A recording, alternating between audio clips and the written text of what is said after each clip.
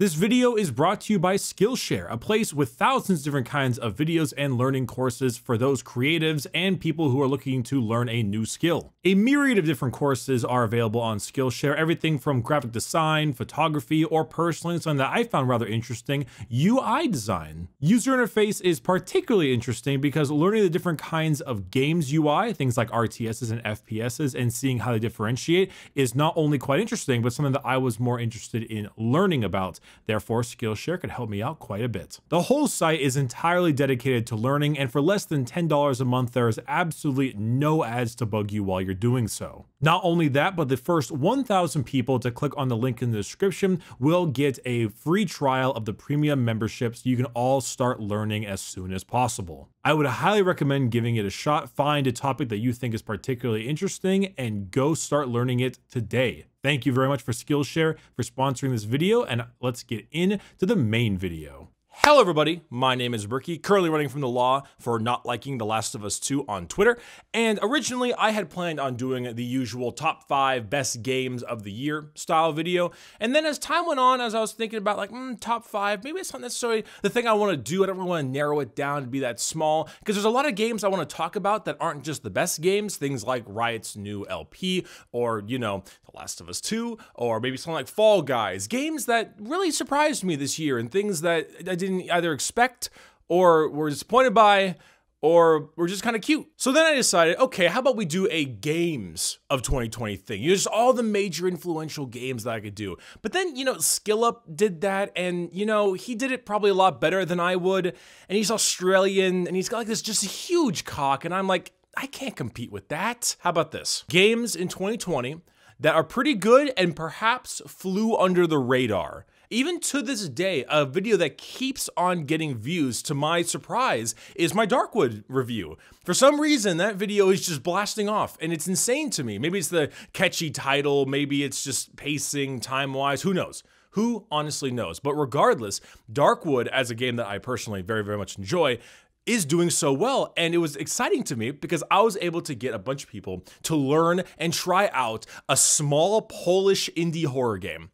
And so I thought, you know what? I could use these powers for evil, or I could use them for good, or, you know, just tell you guys about some games that I liked. So with that, I've decided that I'm going to talk about 3 specific games that came out in 2020. I'm not going to spend a whole lot of time on them as I would for some kind of major game of the year, which if you're curious what my game of the year is, it is in fact Hades.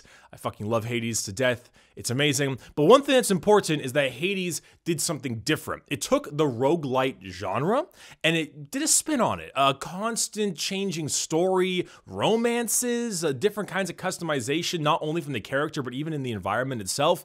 It's actually a very impressive, well thought out and deep system in a game all about doing the same thing over and over again, which is why Hades stood out to me so much. The 3 games I'm talking about today are 3 games that take a pre-existing genre and change it up a little bit. Now, none of these games are necessarily going to be like top 10 of the year, except for maybe one of them. It's not about that. It's about these new games that you may not have heard of, that you might thoroughly enjoy, regardless of them being in the best of the entire year. They're different, they take a spin on an old idea, and with that, I want to talk about them. And the first one we are talking about today is an adorable, adorable little management sim called Spiritfarer.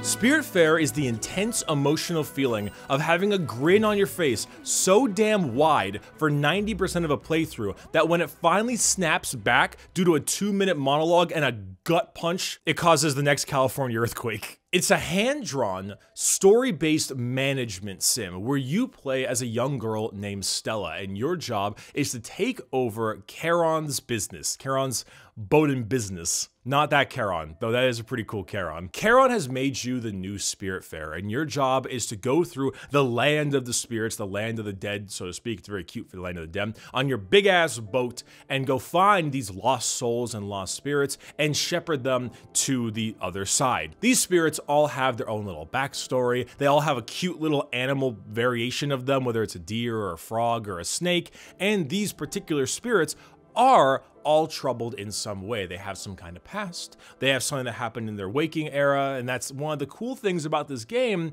is that you have to kind of piece together, okay, these people are all dead. What happened to them? Why are they sad? And how can I make them happier? It, in a sense, is almost like a survival game. Your entire meter, what would be hunger, sleep, and thirst, is actually just happiness for the souls aboard your ship. You spend the entire game making sure that your crew is happy. You build them their own little house. Perhaps you build them a place where they can do something, like say a sawmill for good old Atul here, the frog, or maybe you make some kind of garden to allow you to grow some new crops. And during this entire time, you are managing this. Make sure your crops are watered, make sure your food is being prepared, and you can make all kinds of recipes that goddamn look really fucking good. Make sure your people are happy with mainly 3 things. The things they ask for, perhaps like a new area or house, food and food they like, and also the dedicated hug button. Yes, this game has a dedicated hug button, and it is cute 99% of the time, except for that terrifying mushroom child. 99% of this game is cute, happy, adorable, until that 1% hits, because you need to remember it. You need to remember that feeling of dread that is constantly washing over you. You are the Spiritfarer. Not only is everyone that you're helping already dead, but so are you. And that's the question. How did they die? How did you die? And more importantly, remind yourself that your job is to take them to the other side, to let their spirit pass on, which is the equivalent of killing them again. Every single person aboard your ship will not stay there forever. They will, after you've gotten them everything they need and you've made them the happiest soul possible, they will move on, and they will be gone forever. All these people you are forced to get attached to will go away. And even more of a gut punch, you can't get rid of their house. Their little house will stay on your boat for the rest of the game as a constant reminder. The game really feels like it's telling the inevitability of death. People come and people will go, and they will leave their mark, and you have to live with it. No matter what, one spirit in this game will resonate with you. Whether it's Atul, who personally was one of the ones that really hit me pretty hard, or maybe Gustav the bird, or Alice the little hedgehog. I don't really know what they technically are, but they will that's a rough one right there. And this is why Spiritfarer is so impressive, because it's a management survival sim, basically, but it's not for you. It's not to help you in a perilous environment. It's not food and water meters. Well, I mean, there's a food meter, but it's for everyone else. It's to make everyone else really happy. You are the most selfless goddamn individual of all time. Stella is an adorable, sweet young girl whose entire purpose is to shepherd everyone else to the other side, making them as happy as goddamn possible. And it even gives you benefits for doing so. You keep these people well-fed, hugs galore, they give you stuff too. A tool will give you some more like planks, so they use this in sauce. He will give you some rocks or some food. Hell, goddamn, my main man Gustav plays the damn violin and makes sushi with his beak. He is a king, and it's this never-ending balancing act where you're constantly jumping between making sure your ship is always moving to a new location, finding stuff in the various islands of this big spirit realm, making sure that your crusher is being worked on and your sheep are fed, and also make sure that your garden is growing properly, and then you have your iron ingots that are currently smelting, and it's actually sometimes a little stressful because of how much you gotta handle at once, but it's such a good twist on this kind of game. It's the same reason why I like Hades so much. Hades is a roguelite, but it's more than just a roguelite. It's taking a new step, and the Spiritfarer does the exact same thing. If I had any negatives to say on this game, it's that I think that they're just a little bit too vague with a lot of the stories. Often you'll go and you'll get someone to the other side and they'll tell you their little monologue and they'll talk to you about their story, but sometimes it's just a little bit too vague. You kind of have an idea, like Summer the Snake is always talking about a dragon, and the dragon's always coming back, and you think that they're fixing them, but you're not quite, and you kind of have to sort of understand what's going on, but it doesn't really perfectly give you it all spelt out. However, it is all spelt out in the digital art book for some goddamn reason. I don't really know why that's the case, but once you actually like look it up on the wiki, for instance, it makes total sense and it's completely understandable. And I don't know why there isn't a log or some kind of maybe transcript in game that tells you the full backstory. Even after you beat the game, it doesn't do that. So it's a little bit strange. Though this is a game that I would not worry about checking the wiki, both in terms of materials, because often certain areas are gated off, and let's say someone needs a new house and you don't know how to get that material and you can't tell, oh, did I just miss it, or is it later on in the game and I just have to wait anyway. There's no shame in using the wiki for things like that. You want to know how to get aluminum ingots, you probably need to look it up and be like, am I even there yet, or did I miss it later? Because that's the thing that there's really no shame in doing. But for the wiki, after a spirit has gone through, you could look up their backstory, because I think it really adds a lot more to the character. And it also like helps you affirm if you were right on your suspicions. I was pretty clear on the backstory of Atul, but Summers confused the hell out of me for a bit, and when I looked it up, I was like, oh my god, it was so obvious. That really is my only major negative with it. Maybe it's a little bit too long, I'd argue as well, but overall, it's adorable game. It does something different with the management and survival style gameplay, and it can be pretty tear-jerking at times, so go into it expecting at least a couple emotional gut punches.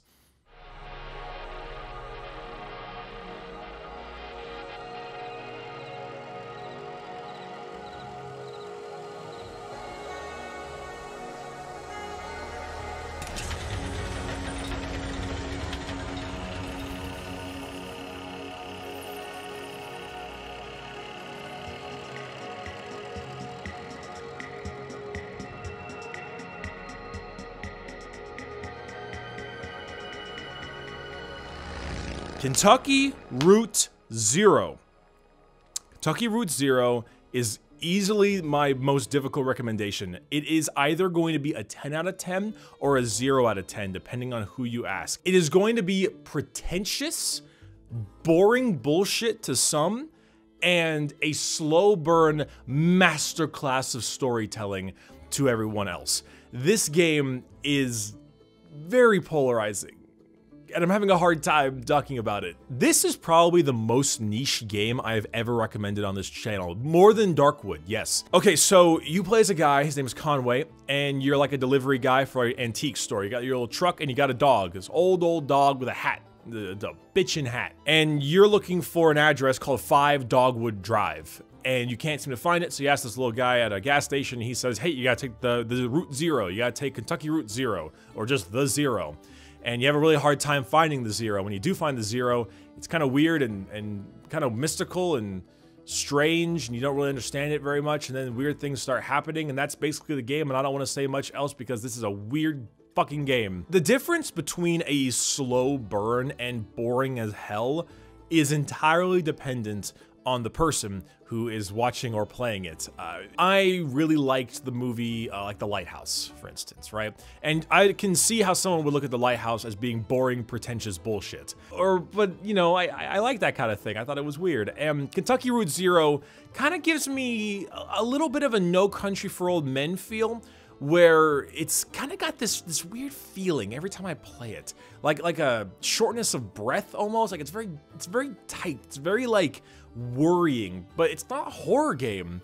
It's just constantly got me on edge all the time for simple mundane tasks, whether it's the surprisingly good but kind of creepy ambient droning sounds, or lack of music. Like No Country for Old Men, it has no music, which is one of my favorite movies of all time. I fucking love that movie. Like that film, there is no music, and this game doesn't really have it. Most of the time, there's a little spouts of music, like a little old yeehaw Kentucky style music, but then it becomes just this very loud droning ambience, and then some strange like background noise that doesn't do. It's a weird goddamn game. It's split into 5 acts, and I did the first act, and I was like, okay, it's kind of boring, but I'm a little bit intrigued.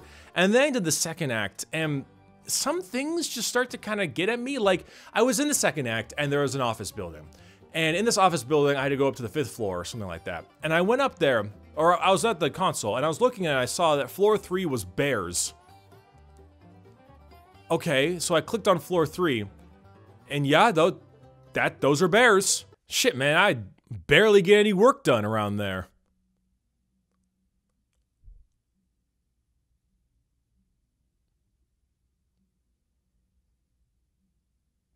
There is a charm to this game, and it may seem weird how I'm describing this one, but it wouldn't leave my mind. Every time I played it, I was thinking to myself, this is really slow and kind of boring. But then, after a few hours, I was thinking about the game again, and I tried turning it back on, because I was curious. I was kind of invested and freaked out, and then I would play it, and I'd be like, this is good, but it's kind of boring. And then I'd turn it off, and then I want to play it again.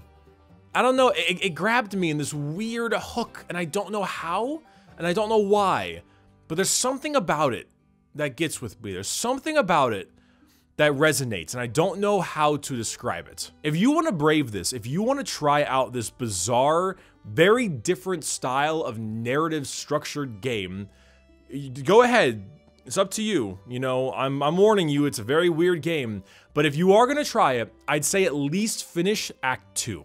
Do Act 1 and then finish Act 2, and if you fucking hate it, then you're okay, because it won't change much after that. You can go ahead and turn it off and never revisit it. If you don't, and you end up actually really liking it, then good. I got you to try something different, because it truly is a completely different method of both storytelling and gameplay creation that some would call pretentious, but I would call rather interesting.